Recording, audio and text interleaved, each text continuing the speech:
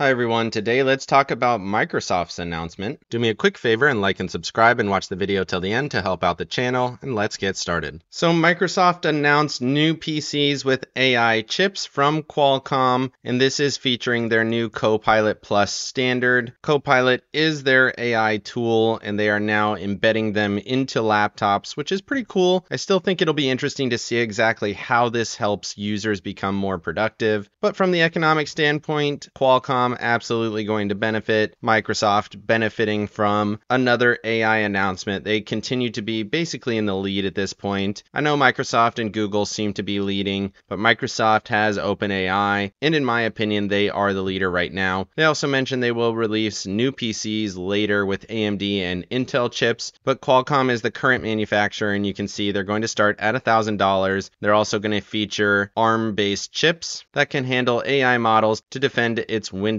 franchise. And this is on the back of Apple doing the same thing, continuing to use ARM architecture and moving away from Intel. They seem to be the laggard in the group. And you can see here the Microsoft CEO said that AI is going to be a first-class part of every PC in the future. And on the back of this, Morgan Stanley announced that ARM systems should be about 14% of all PC shipments in 2026, up from 0 in 2023. So ARM absolutely exploding in terms of growth, and Microsoft popped on this news as well. Moving over to fear and greed, you can see we were at a 46. We were at a 46 on the previous read as well, basically flat here over the past couple of days, and really no change on any of these metrics. Continuing to watch breadth hover in regular greed while strength is in fear. You can see the VIX did pick up just a smidgen, nothing crazy, and safe haven demand surging into extreme greed while junk bond demand remains in neutral. Moving over to earnings, we did get Palo Alto today. They did beat massive on the top and bottom lines. Everything was good there. Lows tomorrow in the morning, and then NVIDIA on Wednesday after hours. That's obviously going to be the big one for the week. You also have Target, TJ Maxx, a couple of retailers in there. And then for Thursday, you have Intuit, Medtronic, Autodesk, Ross, as well as Dollar Tree.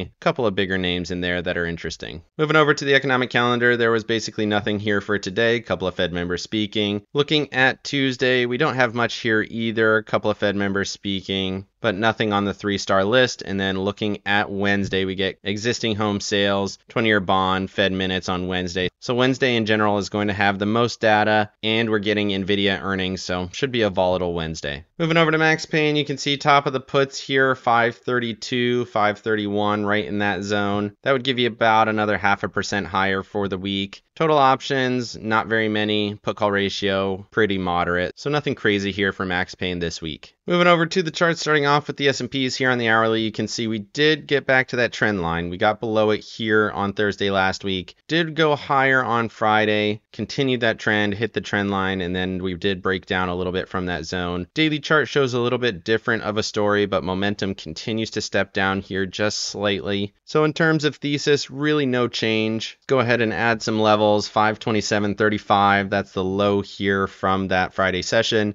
And then I added a 531.47. That's the wick high here from Thursday last week and then here this week. So right now in this choppy zone, we'll see if it breaks higher or not. RSI still hovering at overbought conditions. Really no change in terms of the thesis. Sideways consolidation, potentially looking at a breakdown. Moving over to the Tasty charts, you can see that same thesis. Consolidation at that upper ATR band. 528.29 is that level. You can see we're above it by just a few pennies. Momentum staying bullish here on the volume weighted MACD. A little bit more bullish than we're seeing on the regular MACD. Looking at that 4-hour chart, you can see we pulled back from that upper ATR just a little bit. We're hovering right on top of that 8 EMA, 529.80. Momentum here is bearish, but we're not really seeing a breakdown in structure yet. And then looking at that hourly chart, we are in bullish conditions after that big push higher. So ATR support, 528.88. But really, we're just in the middle of this range. You can see that sideways choppy price action on the hourly. And then volume weighted MACD is actually a little bit bearish here on the shorter time frames.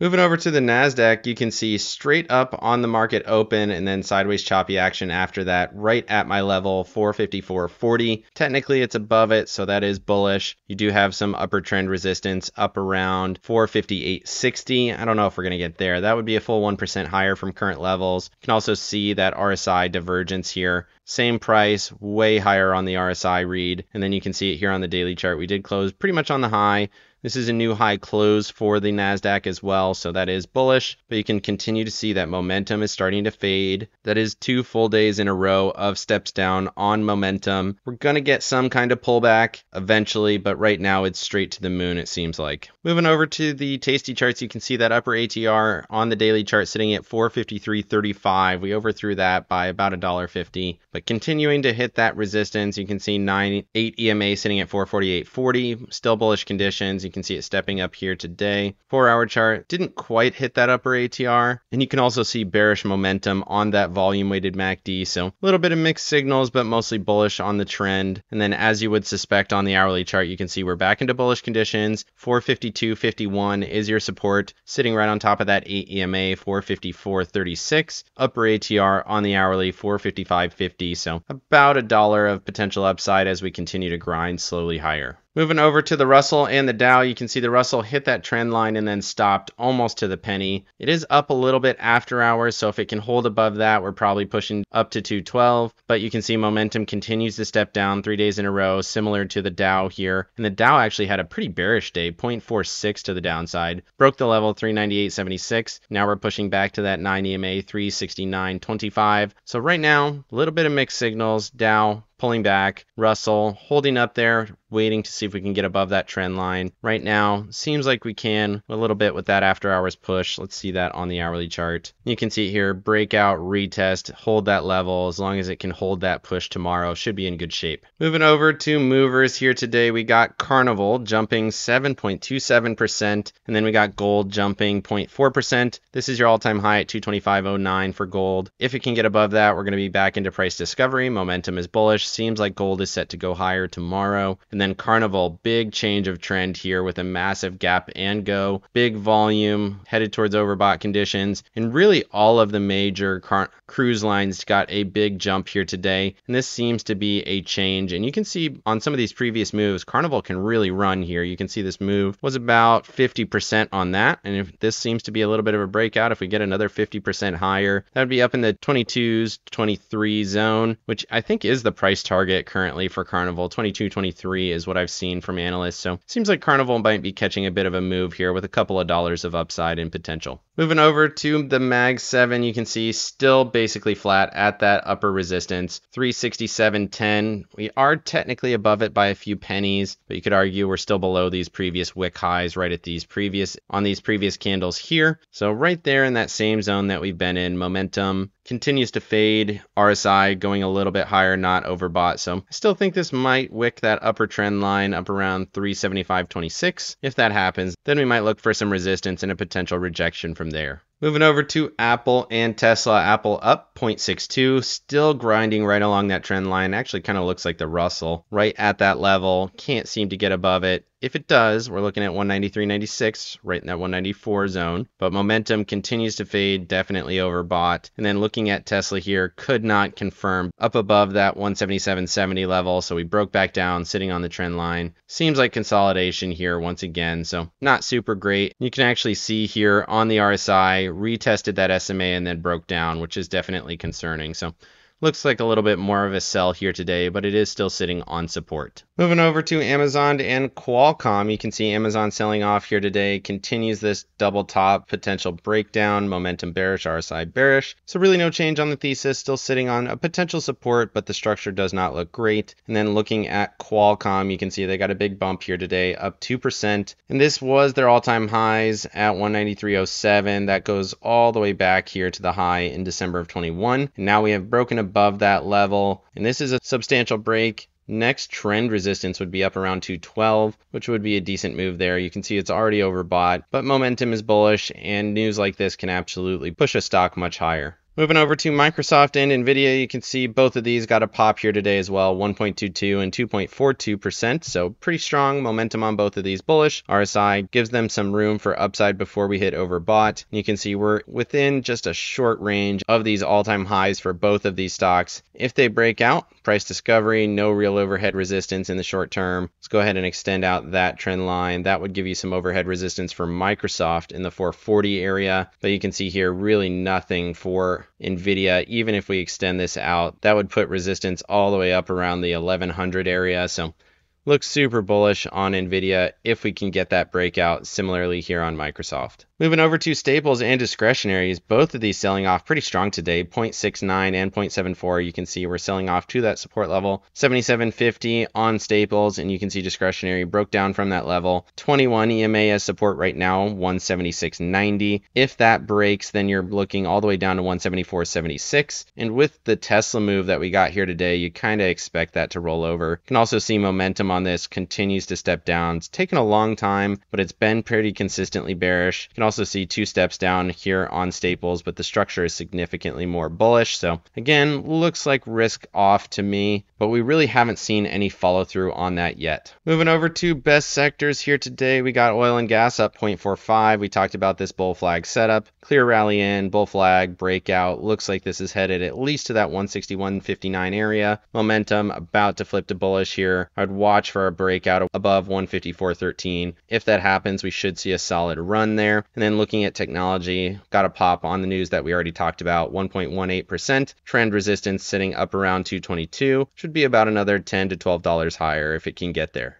Moving over to oil and silver, I think I might add a commodity section to these videos. So this is a first look at it. We got oil here on the left. It's been grinding higher. You had a low back here in December of 23. Seems like we have a consolidation low here as well. In mid-May, holding that 144 EMA. Looks like we're set to break higher, which fits in really well with my thesis on XOP. If that breaks, we should head up to $86. Seems like a nice little move there. And then you have silver. It's been on a run following that path of gold, but you can see it's definitely overbought. Momentum very strong. Some trend resistance up here around $30. It's kind of hard to give this a structure. You can see I built it off of this, and then we basically went straight up out of this consolidation. After we broke 23.20, it's been basically straight up from there. So everything looks very powerfully high. This is all-time highs for silver, just like it is for gold. So just keep it in the back of your mind. Commodities are on a run, and I think oil's set for a breakout as well. Moving over to the Tasty charts here for oil, I just wanted to highlight this momentum swing on the volume-weighted MACD. You can see there's a ton of volume in here. These are the futures, so the volume seems to spike pretty regularly. It doesn't have the same level of volume that some of the equities that we look at have. So you can see tons of volume here, but again, look at this base off of that 144 EMA. Momentum swinging to bullish, ATR resistance up at 83.30, so that would give you about $3 of upside. Does seem like oil is getting a bit of an upswing. It is at the midpoint where you can see kind of an upswing here, break down from that midpoint, but this seems like a much more solid base, clear support, looking for that break higher. Moving over to breadth here on the 20 and the 50-day breadth. This is actually quite concerning here. So you got breadth rolling to the bear side. We've seen momentum fading for a while, but now we're seeing 20-day breadth actually pull back. We haven't seen that in a while. We had consolidation. We're starting to break down in terms of structure. Typically, once that happens, this can be quite violent. So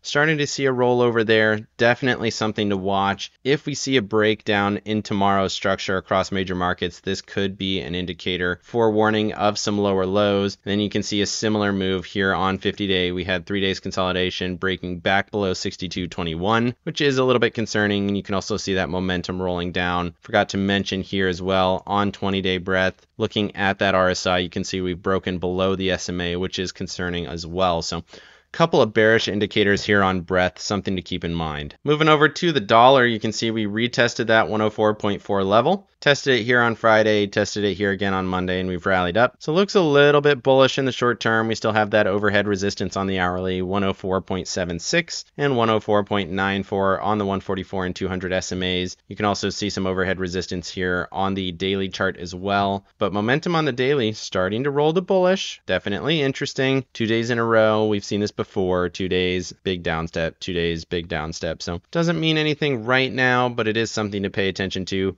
If the dollar does start to break higher, that could be quite bearish for equities.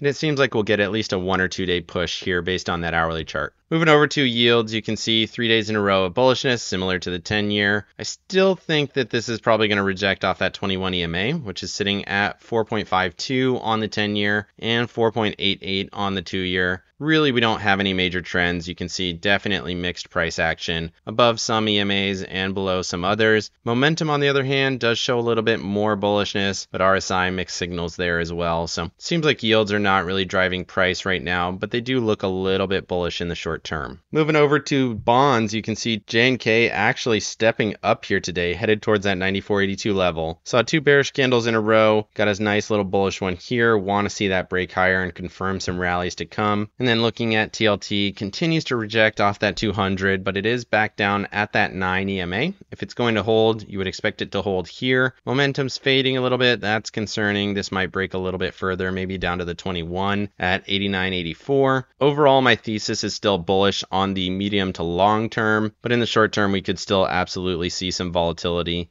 Go ahead and give that a little bit different structure. You can see definitely in line with trend, held this lower trend here. So right now still very much a downtrend, potentially rejecting off a lower high. So something to keep in mind, but remember medium term, this is still a higher low. And as long as this holds here, then we should be headed to a higher high at some point. Moving over to the VIX and volatility overall, move index selling off further, momentum bearish, RSI bearish. VIX on the other hand, it's basically bottomed out in this 12 region. Makes it a little bit harder to make money on options, but I don't think it's going to stay here very long. Typically it's just a few days. And you can see it's already slightly bullish on the day. Friday was a big low, probably going to see a little bit of an upswing here. Momentum has been slowly building to the upside, kind of like it did here. Slow build from some really low levels, and then eventually had a pretty constructive uptrend all the way up to that 22 area. So definitely an interesting zone, probably not going to break down too much lower, but it can consolidate and you have to be patient. Moving over to my accounts, you can see I have very similar positions, managed to squeak out about a $20 gain, nothing crazy. I got chopped up a little bit. I should have recognized that it was more of consolidation earlier on, but the NASDAQ looked pretty strong. You can see it did turn in a strong day, and I really didn't participate in that because I wasn't positioned well for it. I didn't think the Microsoft event would have such a big pop, but sure enough it did, and I was not able to really profit from that, unfortunately. So positions for the Tuesday session, 209 put here for the IWM for 72 cents. That did pop up a little bit after hours, about 15 cents, so that seems like a good position. And then Russell, I have a 454 put for tomorrow for 72 cents. That was in a little bit of a losing position. That fell a little bit after hours, about 50 cents, which was not super great. But I still have a call here for 56 for $2 credit. So leaning a little bit towards the bear side in the short term. And then you can see I did roll out that covered call I had to 449 for $7 credit, which is in a little bit of a profitable position here so far. Trying to make some money on these shares over the next week. I was pretty deep in the money and pretty much already at max profit, so trying to move that out, make a little money there. And then you can see I did jump into an XOP position down at 152.50 for $1 credit. That is a 4-day option because they only have weekly options there. We'll see how this plays out. I might add to that position if we see a good breakout. I do like this setup and it does look clean, but you do have to keep in mind you can't make the same money on it because of those weekly options versus the daily options. So something to keep in mind, but I do like that setup, so I did take a position here. Overall, neutral going into the Tuesday session. Let me know down in the comment section what you think of Microsoft's AI Day. What's it going to mean for Microsoft and all of the chip makers, and will it actually result in greater productivity for businesses out there, or is this just a money maker for Microsoft in the short term? Definitely like and subscribe if you got any value out of this video, and make sure you hit the bell so you don't miss out on any future episodes. Of course, none of this is financial advice. This is all for entertainment purposes. Good luck in your trading and have a great day.